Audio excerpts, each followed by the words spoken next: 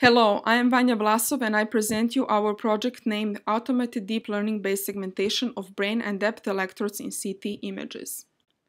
The outcome of stereoelectroencephalography and deep brain stimulation, neurosurgical procedures of depth electrode placement in the brain, highly depends on the precise electrode placement, and postoperative goal is to visualize the proper allocation of the electrode deposition from post-implant computed tomography images. Available tools for segmentation of electrodes are inaccurate and not fully automated.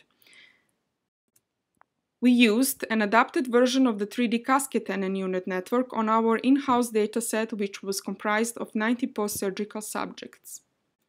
We present a deep learning automated network that can robustly segment patient-specific depth electrodes after SEEG and DBS procedures and brain from CT scans. Our approach may inform on the post-surgical electrodes context and be part for neurosurgical and neuroscientific toolboxes and frameworks.